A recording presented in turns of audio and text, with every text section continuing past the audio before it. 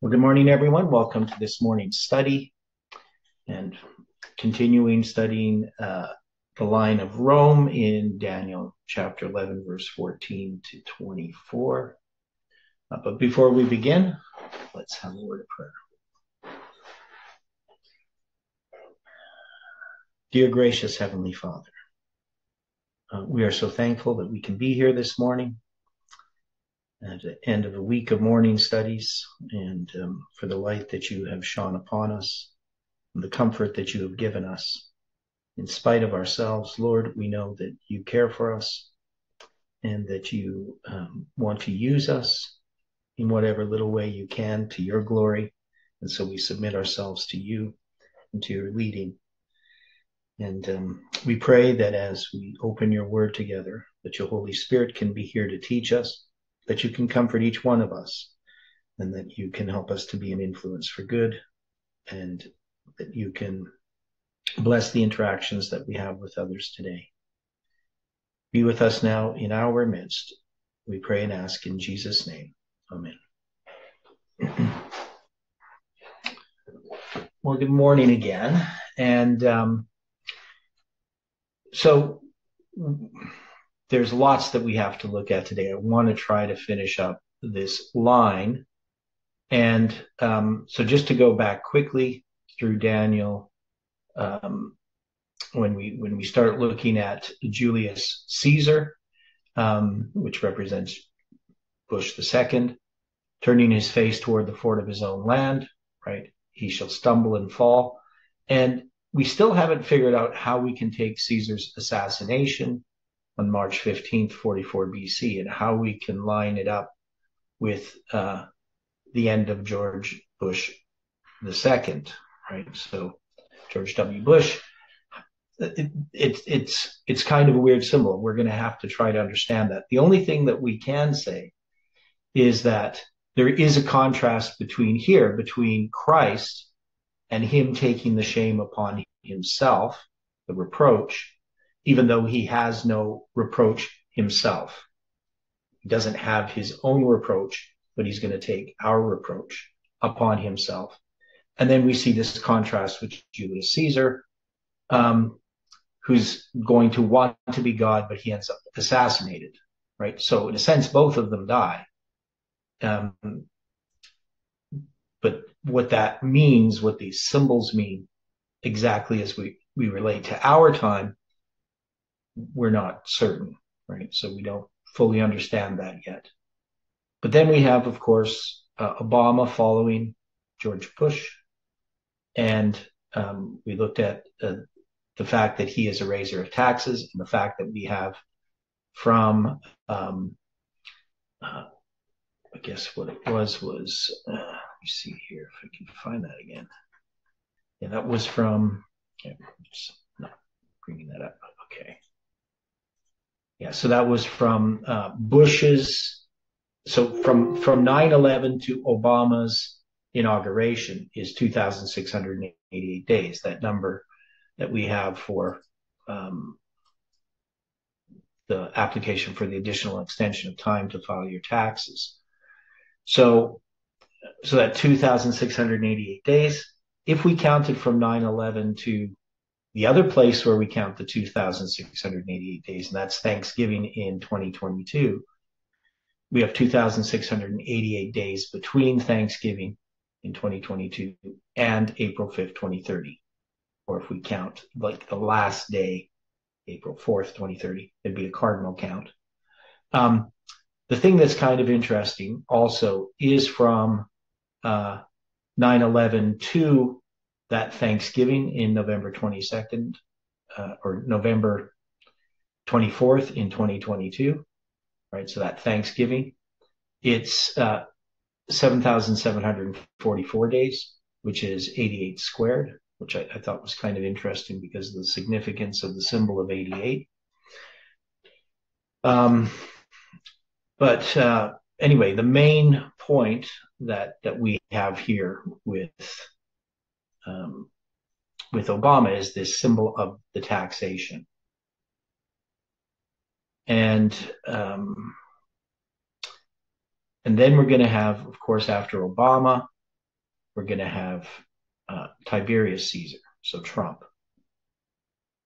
And so Trump ends up being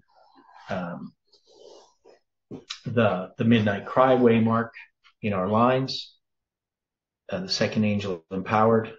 And we mark that, at least I've marked it, as November 9th, 2016, when Trump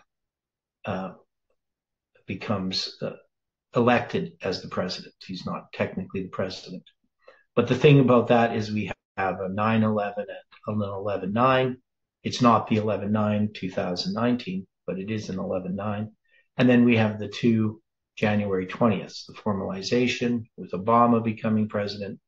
And then we would put Biden, and this is just where I place him. I did this morning here, just to put this in.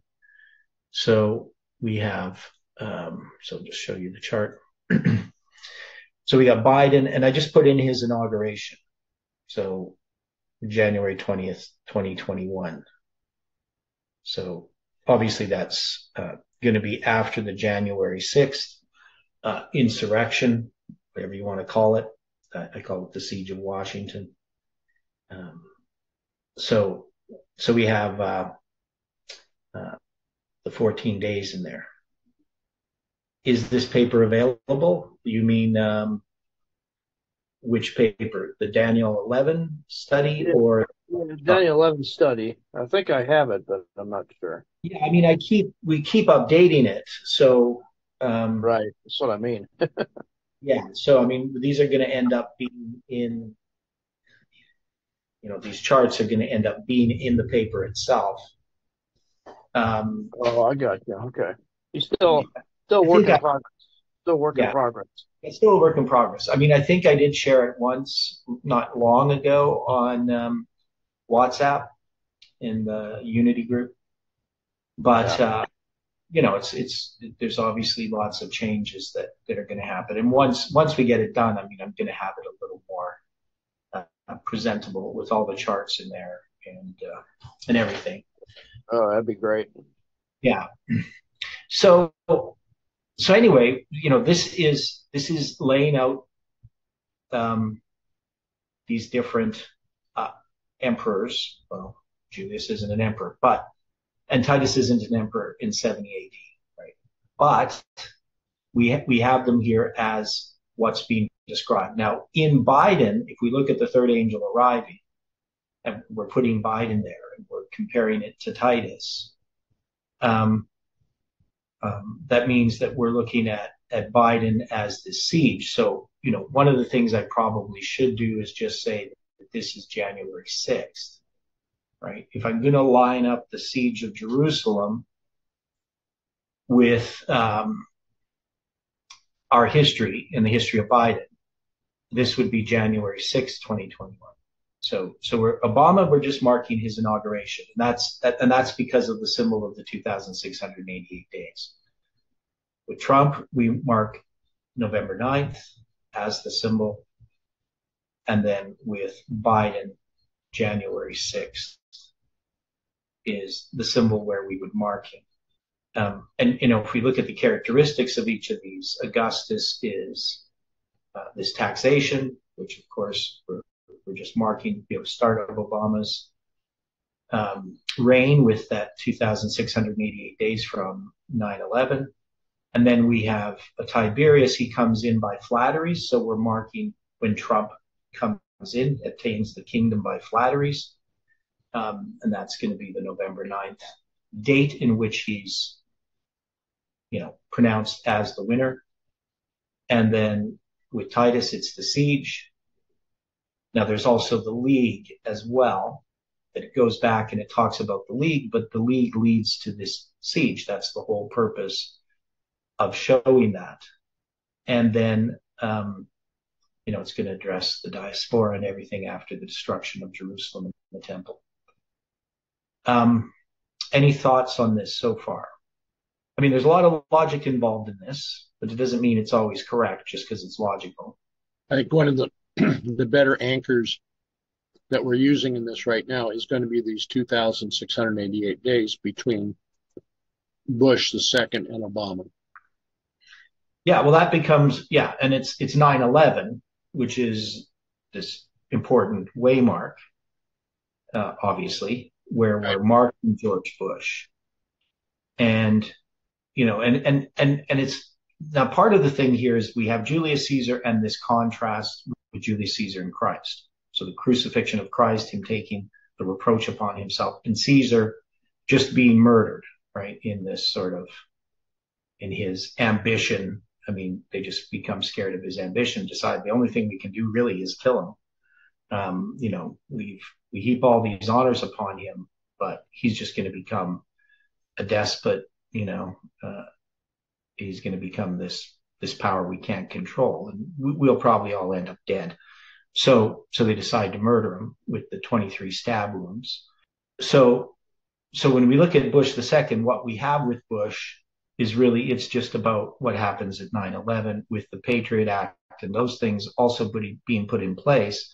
9/11 has these two different waymarks. So when we put the Patriot Act as the empowerment of the first angel, and so that's 9/11, and then we have 9/11, and it's Bush's actions. I don't know, I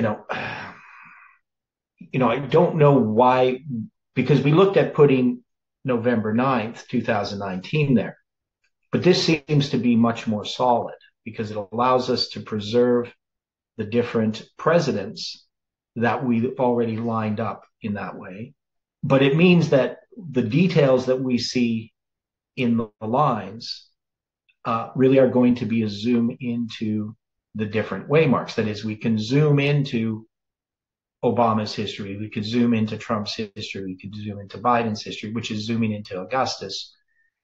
And we're going to have a zoom in later in Daniel, right? So we're going to address this whole history then, if we go back at our document here, right? So you have all this, it goes up to the destruction of Jerusalem, the crucifixion of Christ. All of those things are going to be done, right? We're going to have the Roman League. It's going to go and cover that history. It's going to deal with the Battle of Actium. But then when we deal with the rise of, so this part's going to deal with Rome, pagan Rome, and the rise of the papacy. And it's going to go back to cover this history of Octavian, which is Augustus, right?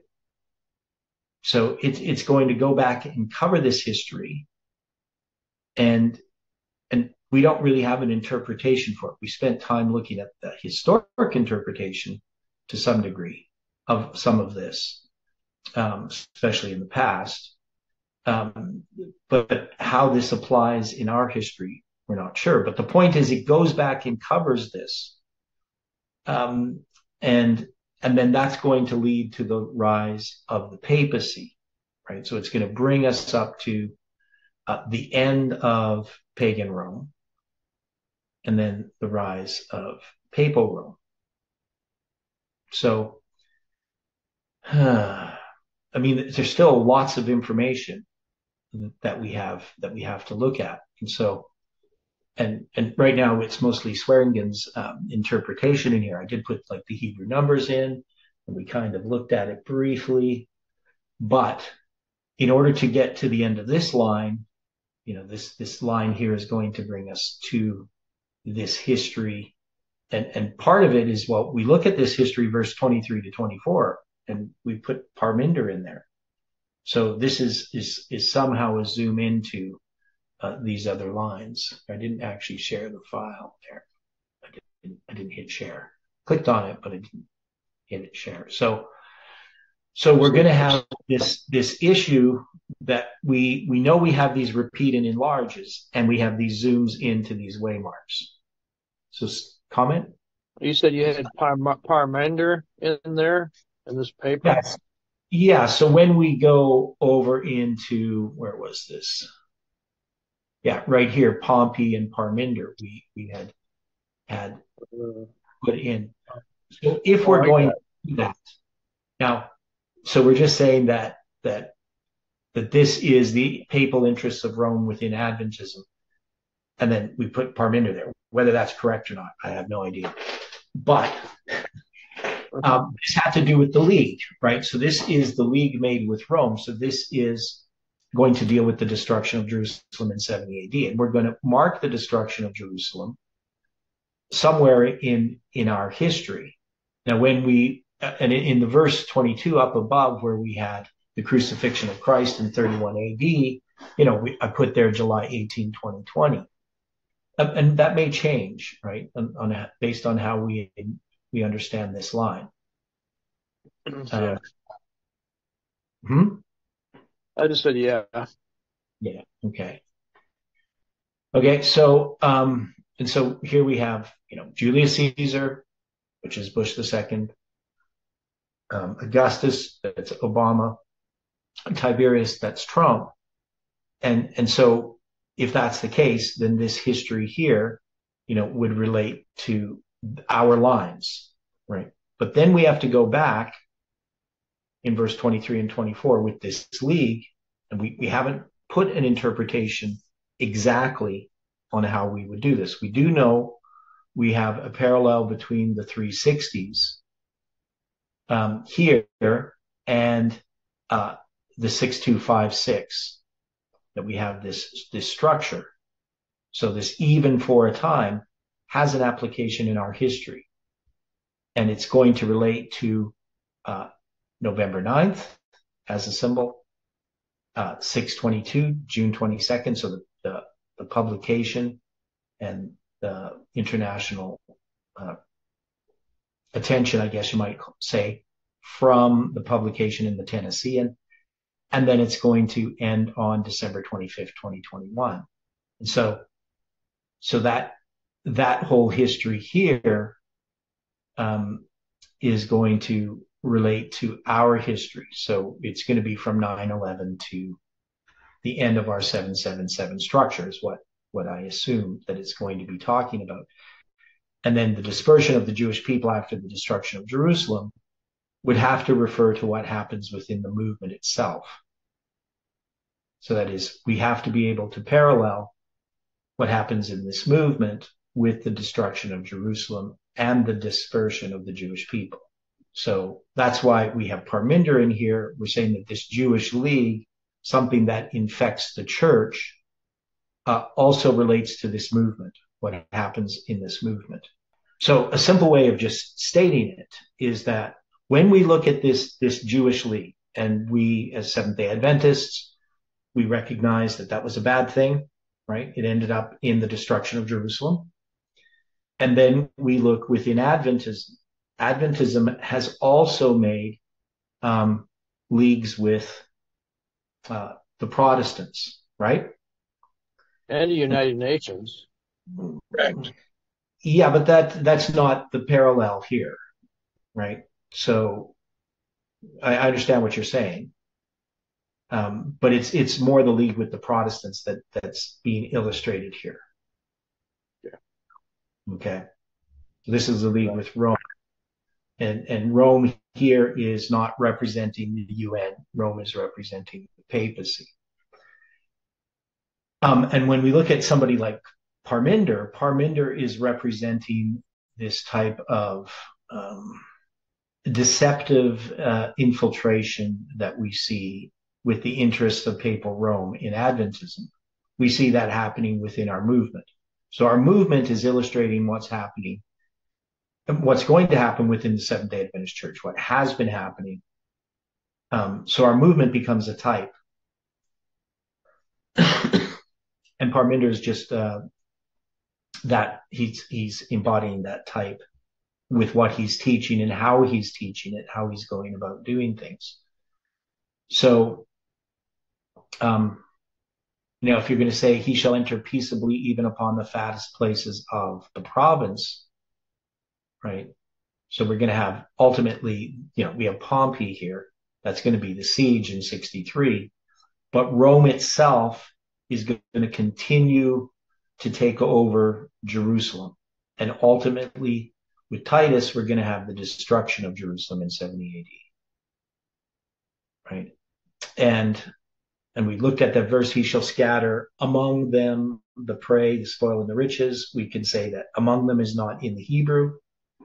It's not there. It's not represented as a word. It's just he shall scatter the prey, the spoil, and the riches. Nothing about among them.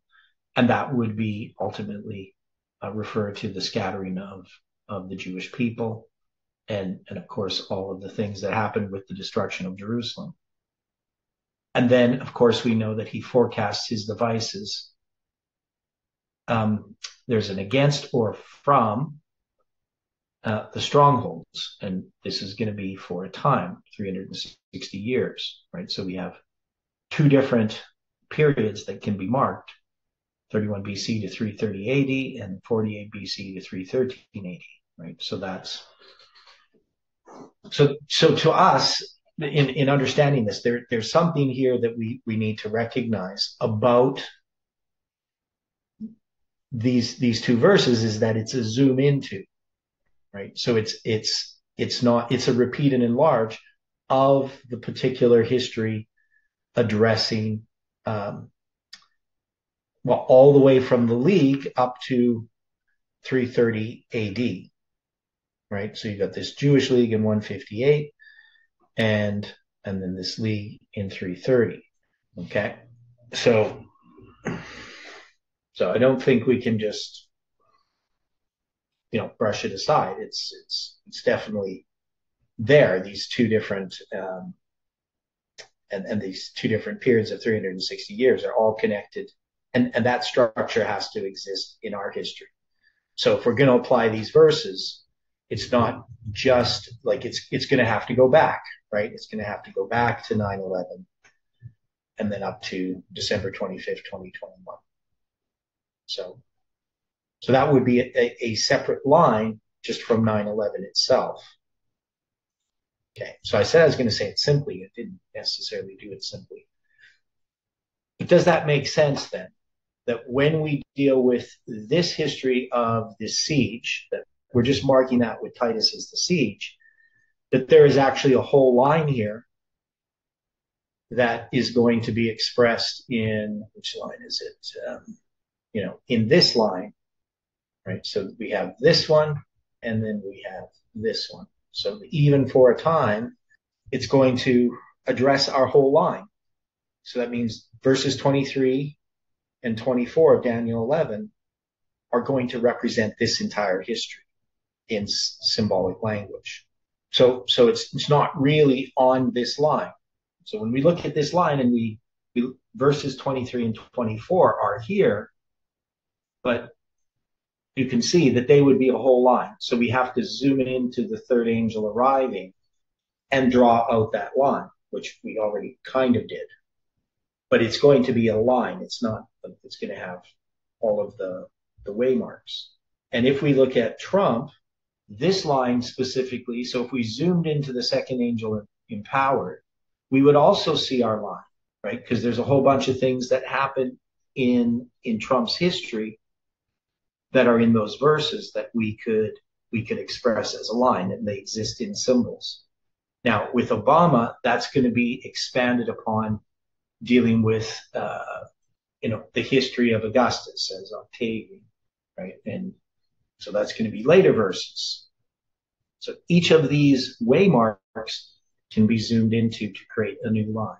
Now we do have this waymark, which we had in the other one, the fourth angel arriving.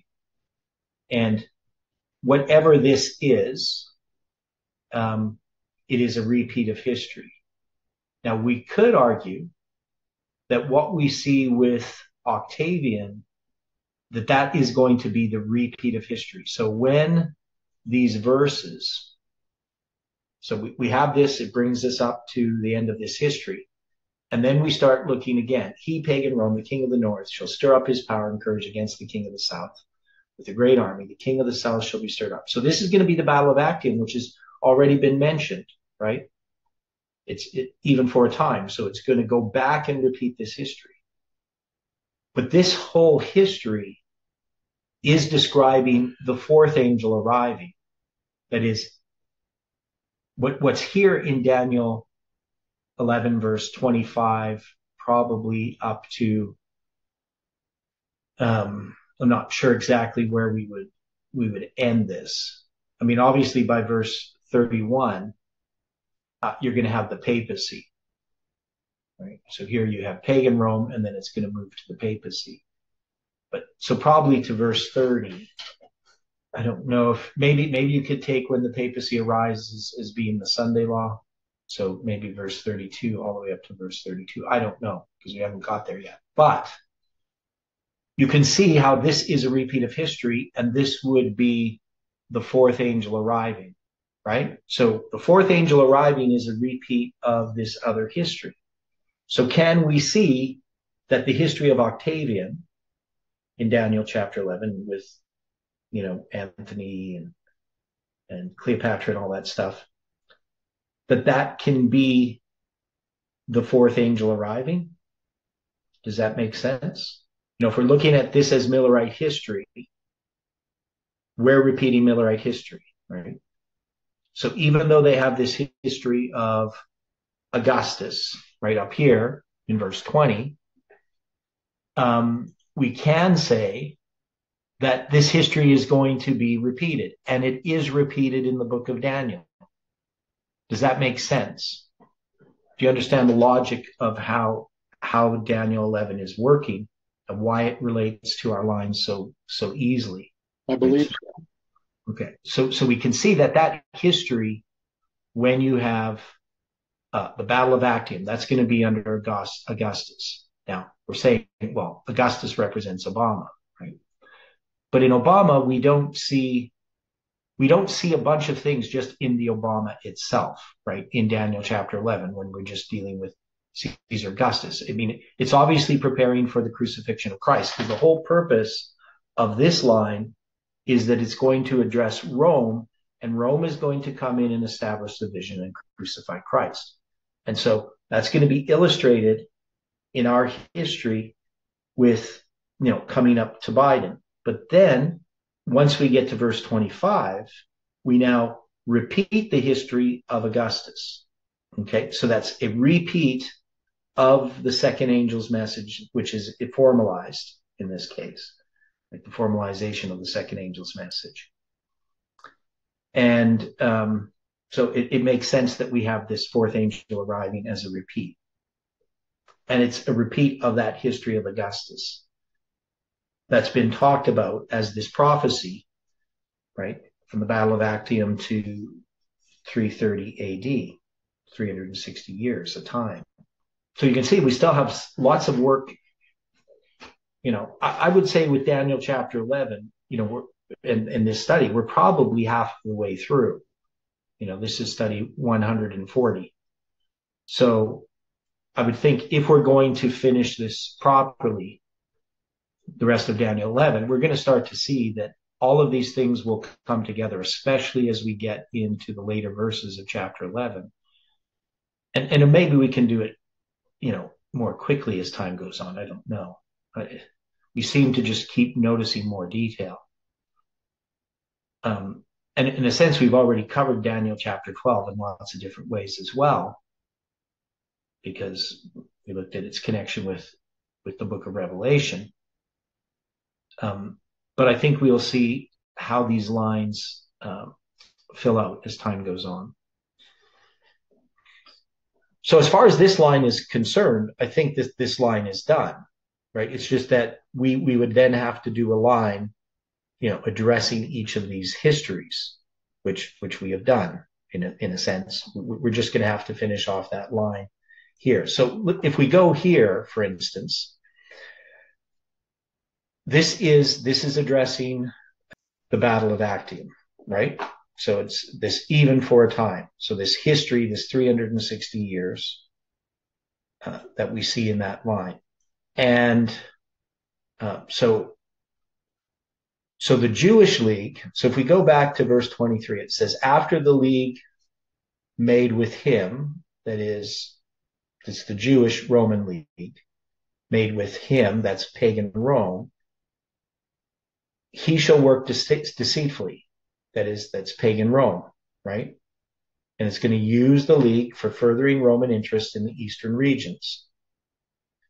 And then it says, for he, Pompey, so this is just, the general, he he's going to enter into, he shall come up and shall become strong with a small people. So we're saying that this is the siege in 63 BC. And then when it says he shall enter peaceably even upon the fattest places of the province, well, this is the further expansion of Rome into that area of Syria, Judea, and Egypt. And then when it says he shall do that which his fathers have not done, nor his fathers' fathers, he shall scatter the prey, the spoil, and the riches. Yea, he shall forecast his devices against the strongholds, or from the strongholds, depending on which way we understand that. Both are correct, even for a time. So it's going to lead to the destruction of Jerusalem, right? So this is obviously Titus who's going to do this. This is Daniel chapter 9, verse 26. And so if we look at this line, then how would we relate this line to what we see in front of us? So we know that we have the 2 periods of 360 years. Here we put 2 periods of a time, that is the Hebrew number 6256. And we notice that if we counted back from December 25th, 2021, we came to November 9th, 2004, which happens to be the center of the 30 years from November 9th, 1989 to November 9th, 2019. And it can be represented as 5,479 days. So 2 periods of that. And then we could also go back to 9/11 and count the 6,256 days. And it would bring us to Jeff's summary after the camp meeting in 2018, where he's going to go through what we had learned about the 391 at that point. We don't have the July 18, 2020 prediction at that time. That's not going to come till November. So at the end of October, we go through that. It's going to be like 5 days later that I noticed July 18, 2020 on the Julian calendar, and then next week, July 18, 2020 on the Gregorian calendar. Right. So that summary there is 377 days before November 9th. And Jeff is actually writing on the whiteboard at that time the number of days, by the way, which is kind of interesting. I can't remember which is the first day that he did that, but it's probably earlier, I would think. It would have been shortly after the prediction that he starts doing that. But he's going to be writing, the countdown every morning. But then from November 9th, 2019, we have 226 days to 622. And it's interesting, if you go back from November 9th, 1989, it's going to bring you to March 27th, if you count 226 days in 1989. And then we have, of course, from that, we have the 187 days to December 25th, 2020, and then the 365 days to December 25th, 2021. Any other things here? So if we look at this and we were going to draw this as a line, we would have a time at the end, right? That would be November 9th, 1989. But as far as all the other waymarks, how would they fit into this line? Is there something that needs to be added here?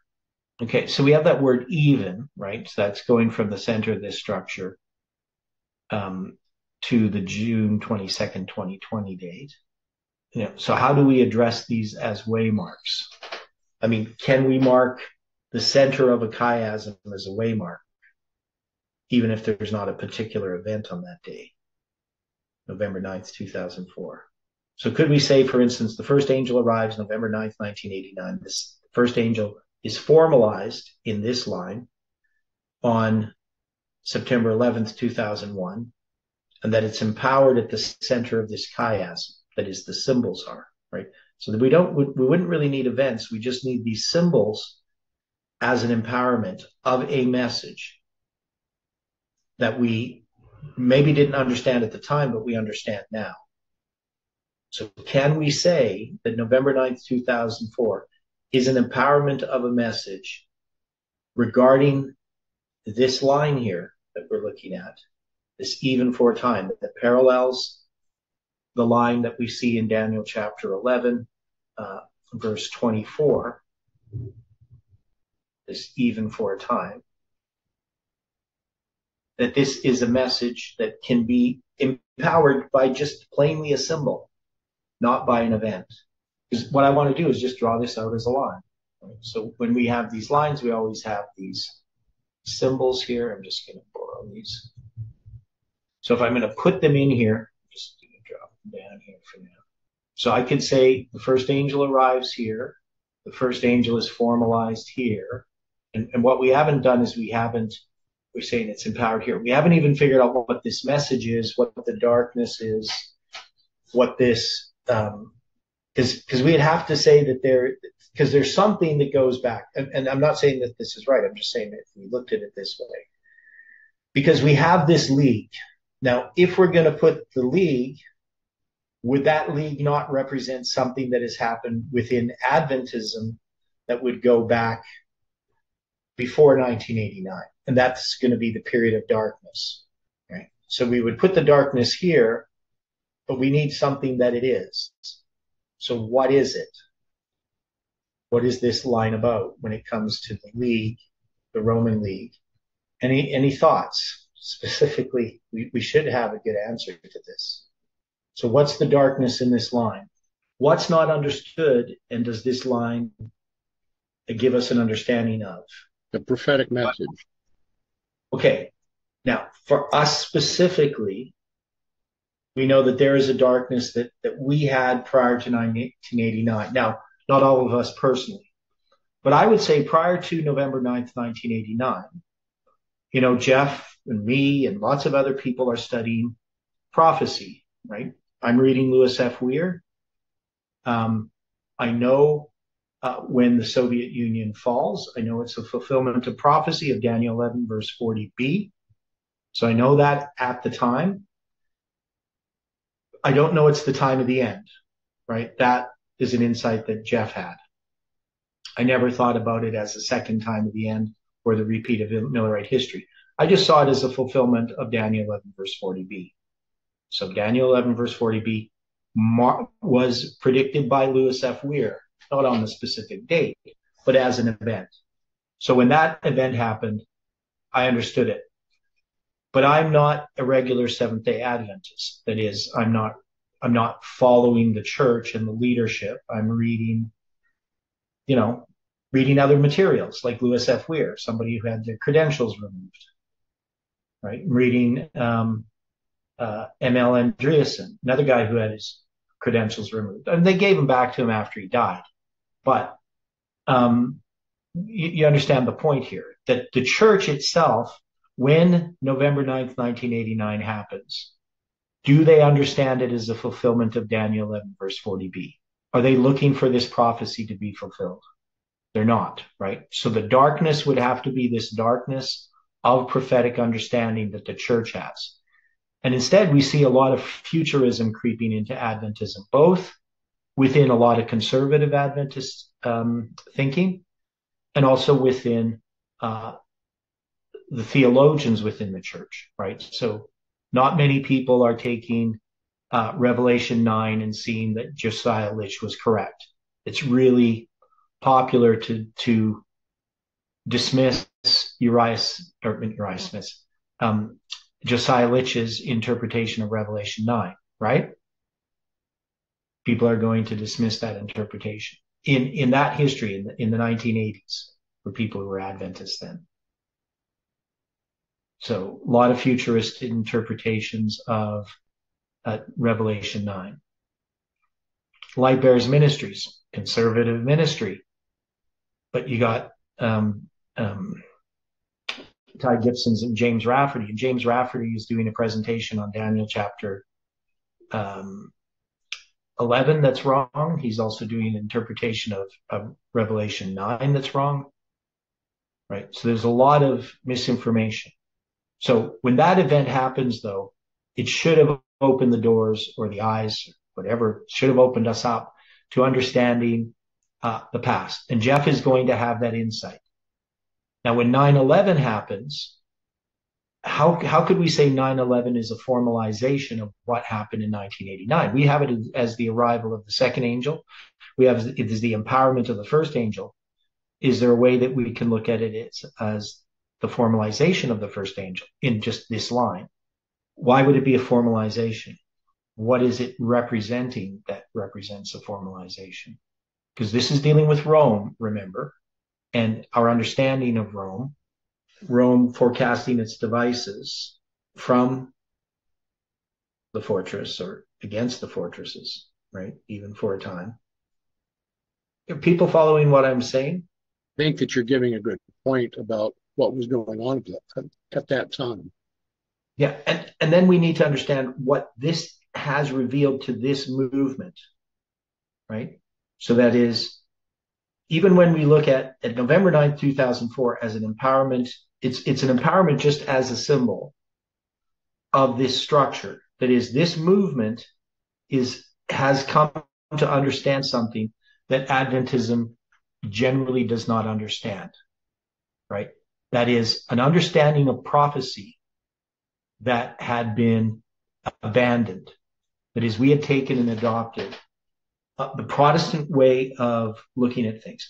Well, here's a good example. So when I first became a Seventh-day Adventist, I read the Seventh-day Adventist Bible commentary, right? So I didn't have my own copy. A friend had copies of it, so I borrowed it, and I read, all of the articles in there. I didn't necessarily go through the entire commentary on everything, but all of the articles. And one of the main articles had to do with how we interpret the Bible.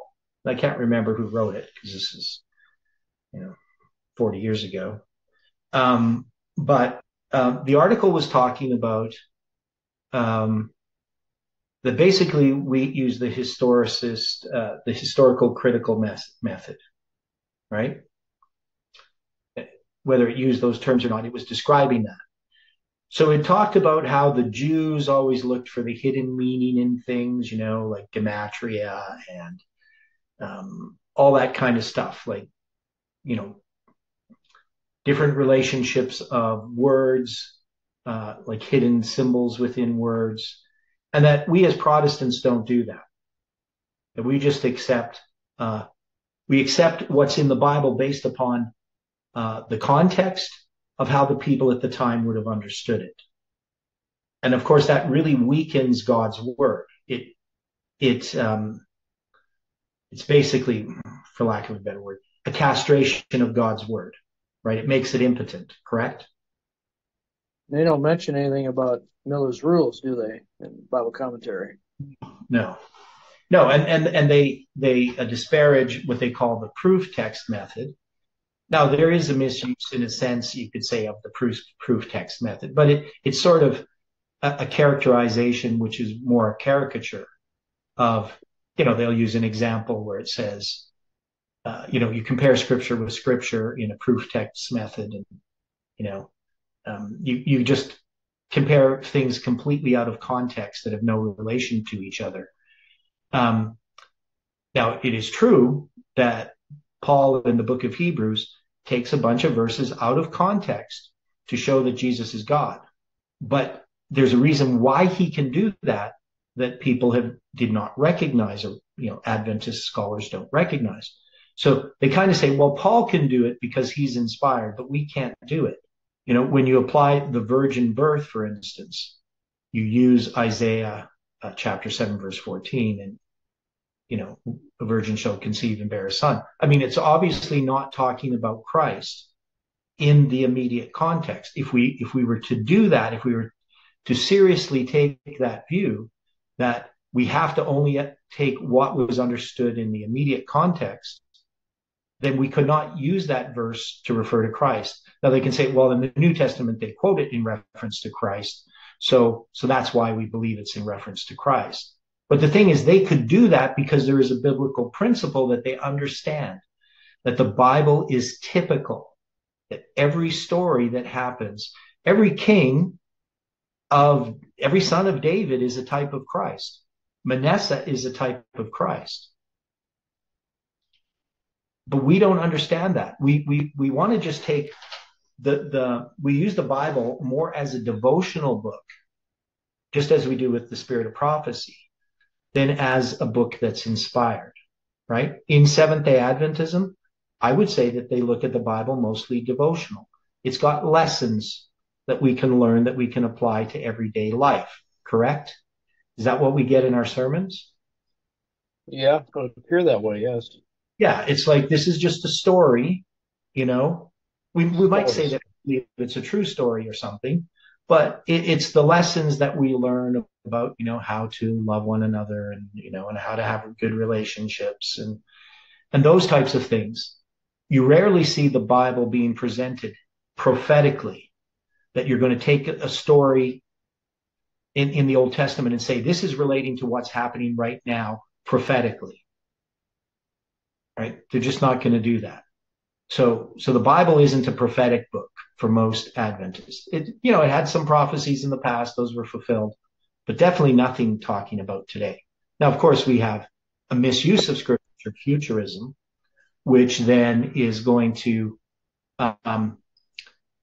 reinterpret prophecy, and that happens within Adventism. So you can see that the futurism type of applications are popular with Adventists. So the Adventists who generally are going to be talking about prophecy are going to be looking at events around them and using the prophecies of the Bible and reinterpreting them in a literal way. Yeah, Jeff, what did you say?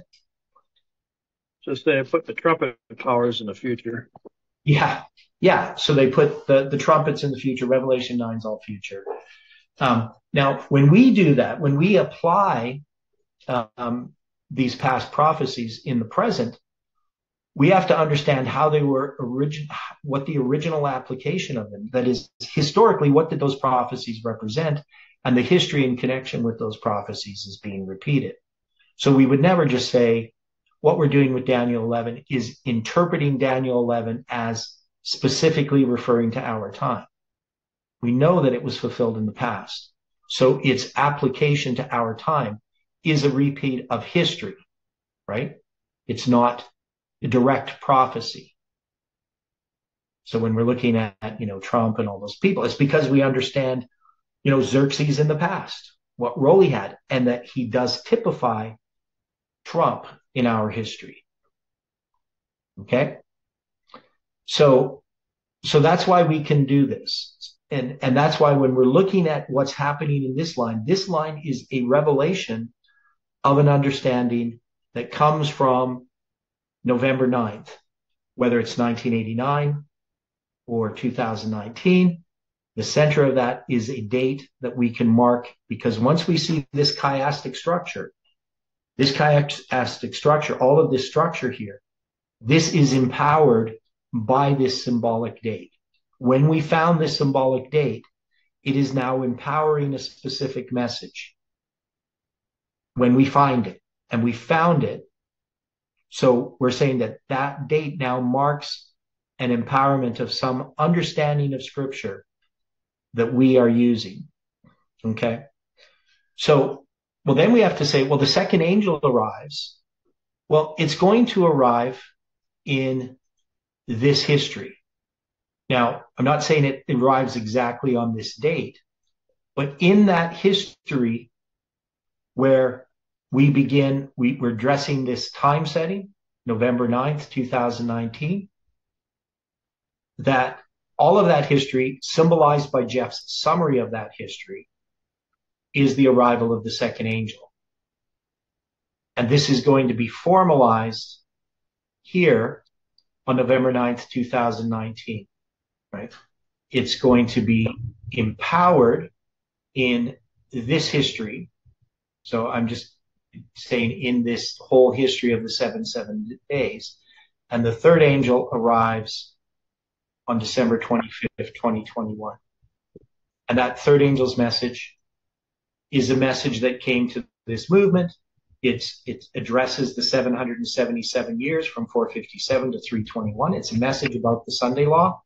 And with the keys that were given us at that time, we're able to understand that where in the time of the Sunday law since 9/11. Okay, Jeff, you have a comment or not?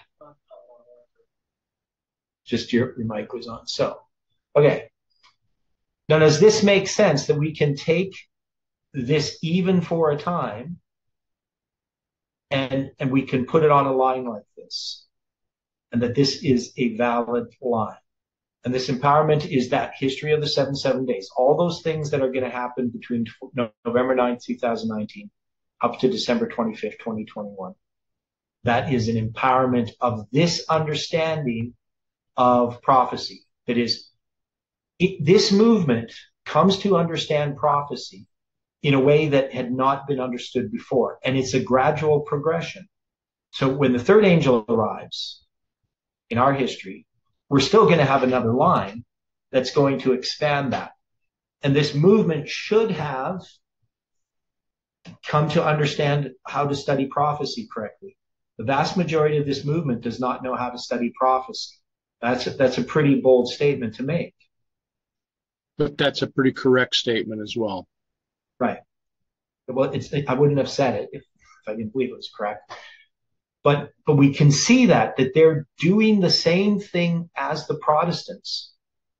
They give it they whitewash it with Adventist terminology and understanding in some ways, right? But really, is there any difference? And I don't mean to say this in a harsh way, but from what Colin is doing, from what we see the evangelicals doing who are trying to predict events happening in our time, is there really any difference? Nope. No, it's dressed up in Adventism, but it's the same type of speculative, futuristic applications of things. And we're not doing that in our studies. We're not predicting events.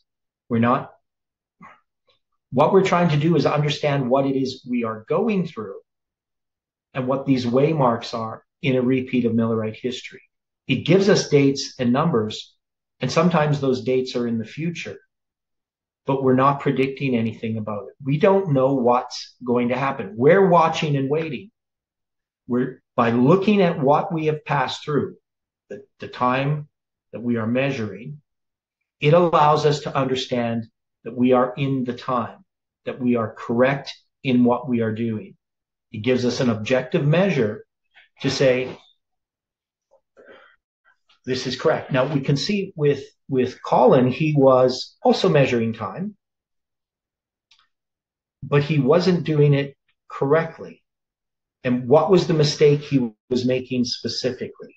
Because he would have structures similar to what we have here. We've actually used some of his dates and his structures because they were correct. But what was the problem with what he was doing? What was he doing specifically that was wrong? It's pretty basic. I put the Xerxes back on the throne. Okay, but is he following a line? Is he comparing his line with Millerite history? No. No, right? So it's not on a line. That is, he can see a date and a structure, but he has no way to interpret what it is. He doesn't have a period of darkness with a specific darkness. He doesn't know what that line is trying to show him. He believes that the line is trying to give him a date in the future or something where he can mark an event that he can then predict. But we know that we can't predict dates. We can't predict when events are going to occur. We've been clearly shown that.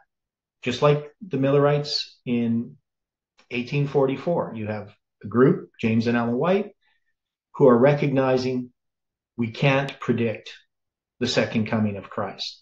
And then you have other groups that are continually predicting it until finally they just give up. Some of them, the Advent Church, gives that up. But you still have others, right? So you're going to have, the age to come people. You're going to have Barber, and then you're going to have Charles Taze Russell, who's followed as Barber. Right? You're going to end up with Jehovah's Witnesses. But Adventists aren't going to touch time at all, pretty much, right? Because we understand we can't predict those events. Then our movement gets stuck in this time. That is, God puts us into a time of the end.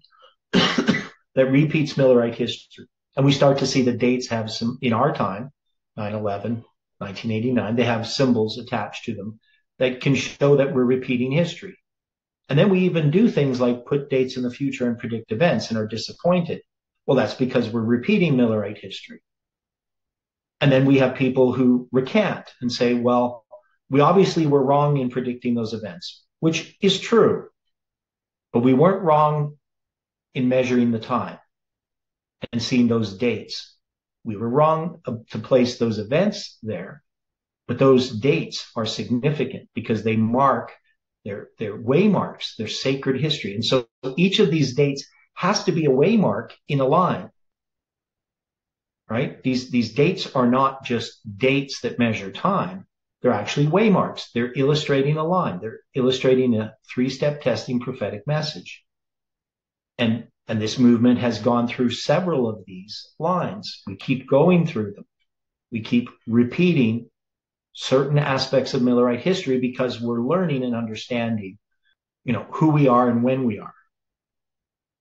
So we're understanding what God is wanting to show to us. And he uses this system to show us.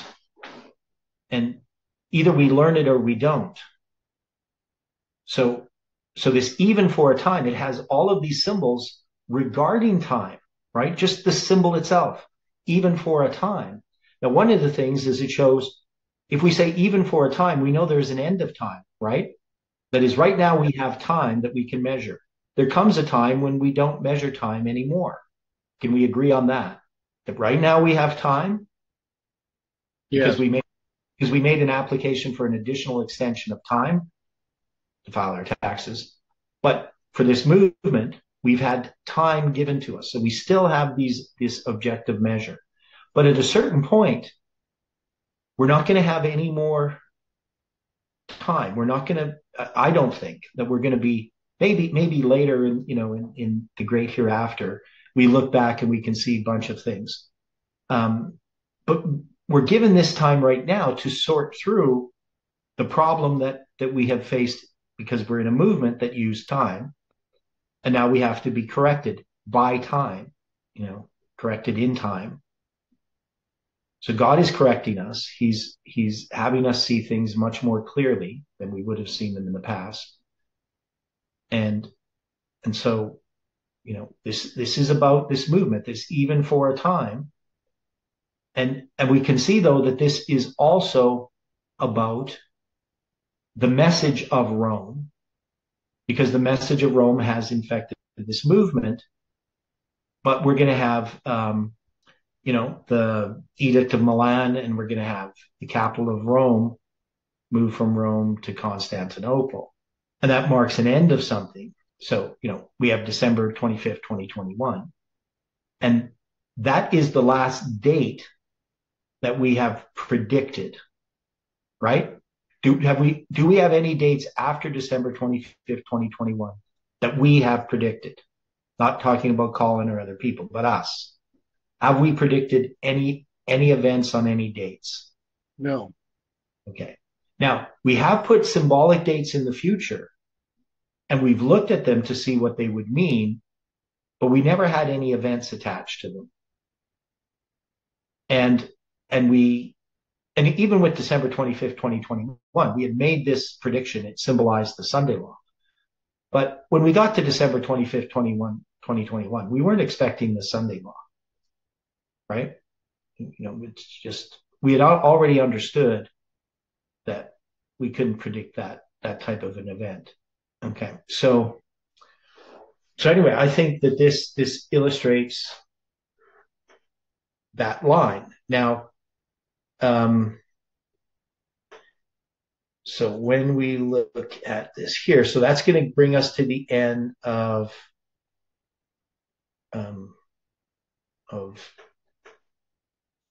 verses 22. But,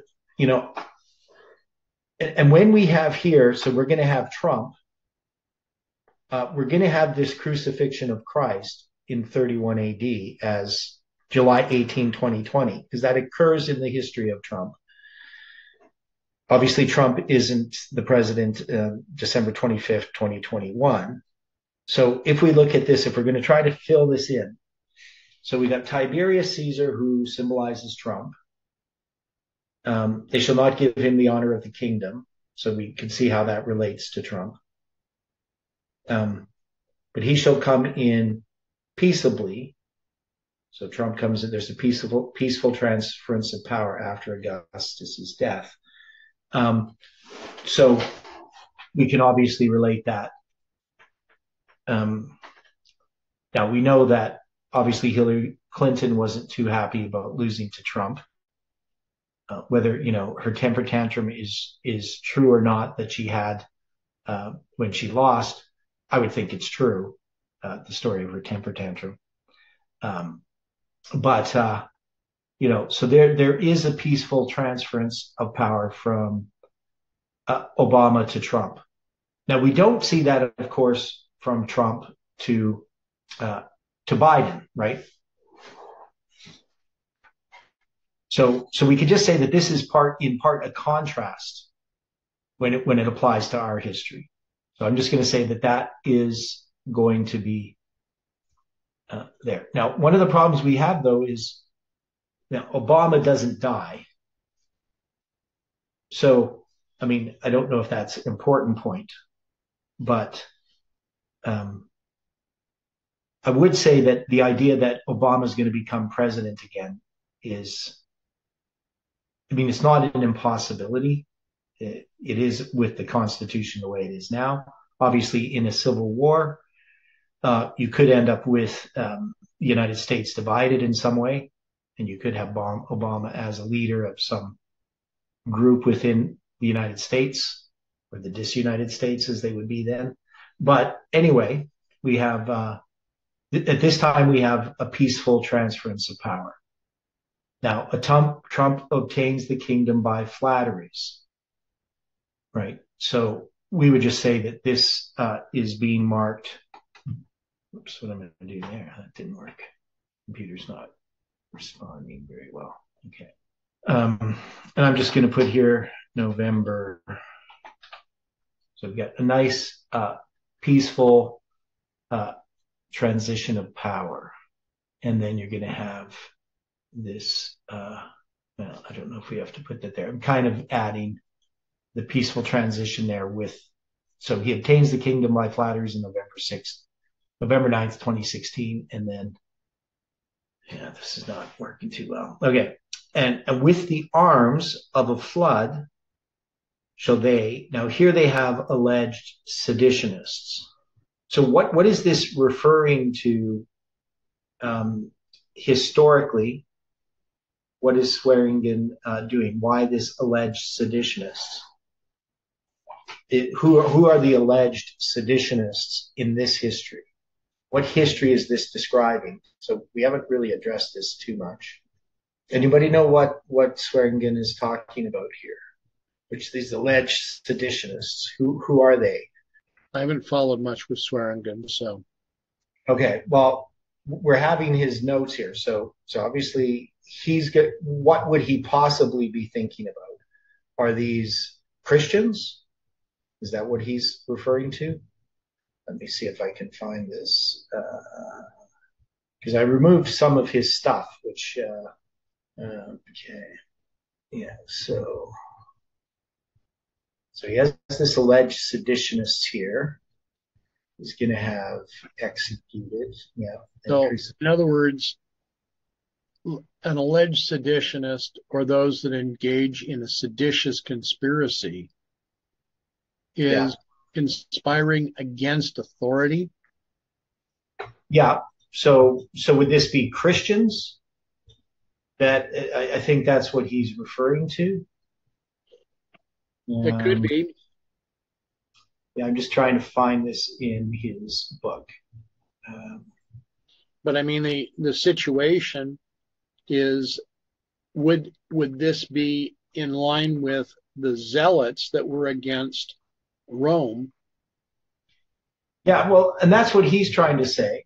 So right. The question is this correct, his interpretation of of this. Now we're going to have the Prince of the Covenant, the crucifixion of Christ in 31 AD, right? So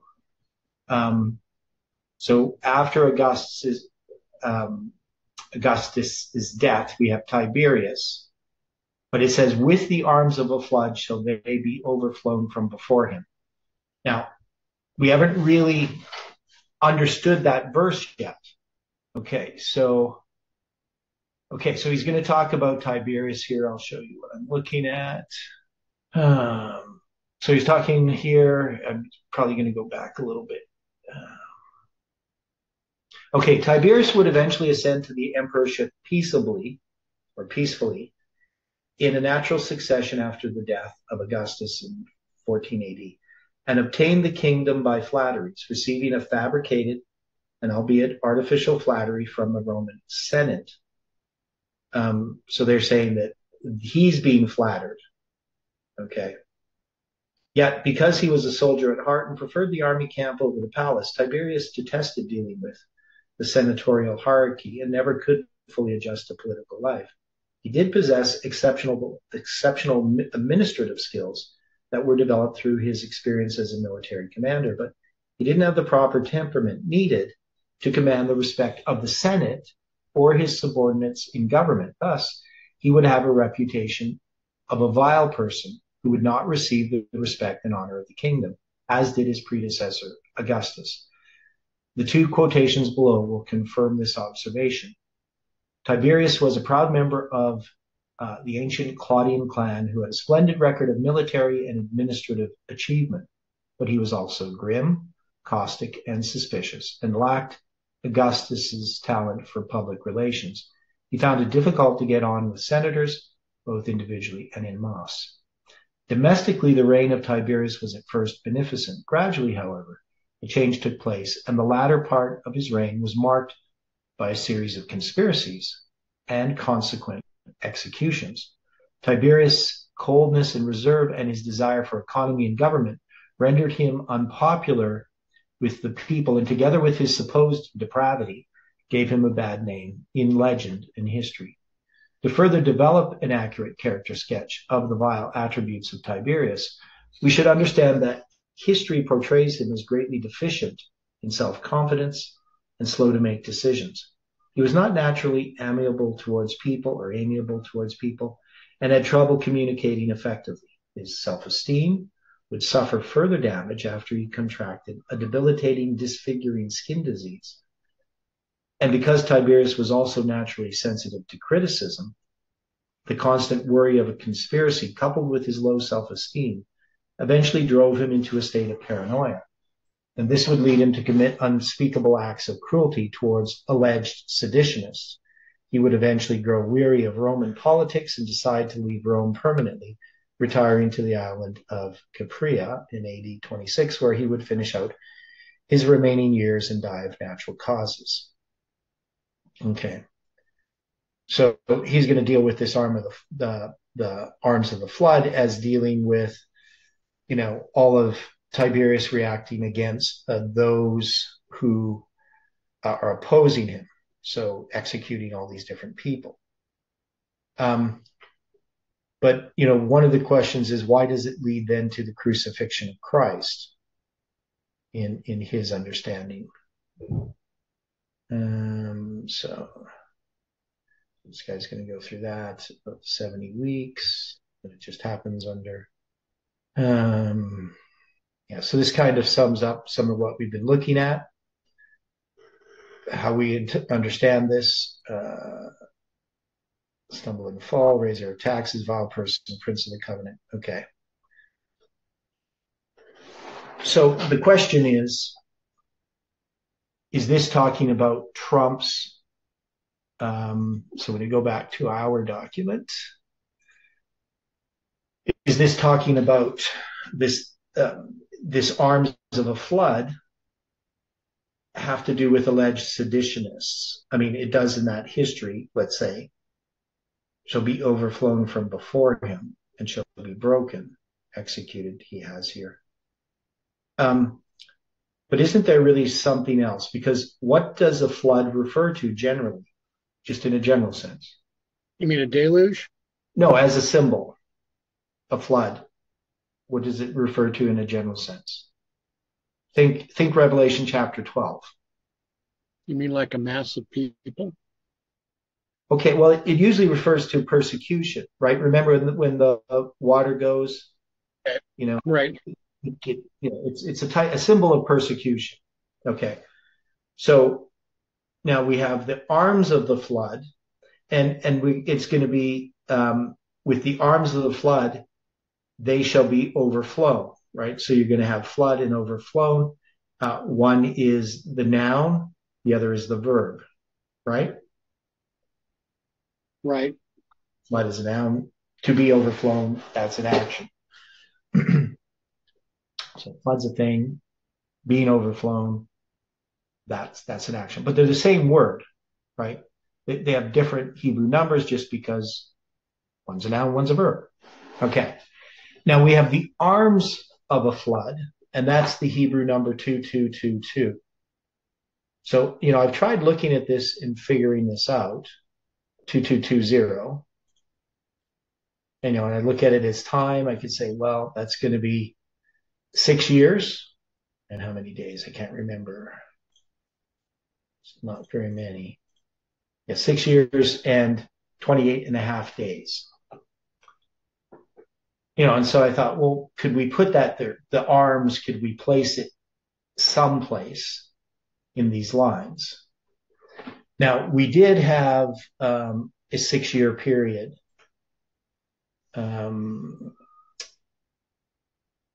So that was, let me see here.